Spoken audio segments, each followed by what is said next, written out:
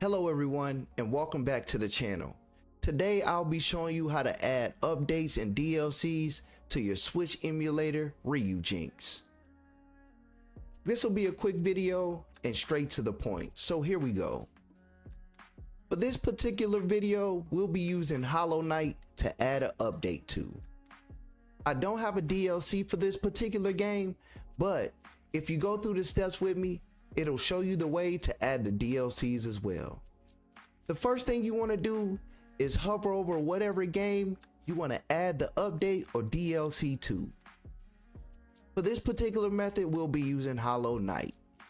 You want to go ahead and right click the game and we'll be adding an update. So you want to go to where it says Manage Titles, Updates.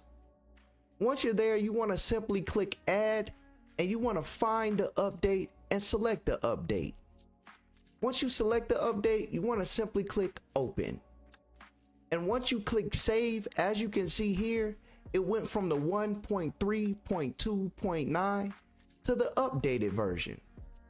Now, if you wanted to add a DLC, all you would have to do is right click the game you want to add a DLC and go to Manage DLCs. Once you're there, you'll go to Add and you'll select whatever DLC you want to add and click Open. Click Save and the DLCs should be added to whatever game you want to add the DLCs to. Hopefully this helped you in some way, shape, or form.